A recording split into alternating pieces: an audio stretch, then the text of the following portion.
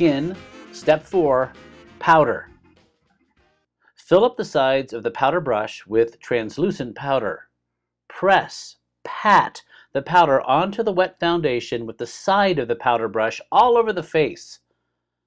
Allow the powder to set, dry the foundation completely. Brush the excess powder off from the center of the face outwards, leaving smooth, clean brush strokes to direct the traffic of light on the skin, so that it will heighten skin brightness and luminosity. As a final powder step, put a little skin tone translucent powder on the edge of a wedge sponge and press the sponge right up to the bottom of the eye line and under the eye area. This will flatten and set the foundation closest to the eyes and will prevent makeup from running under the eyes.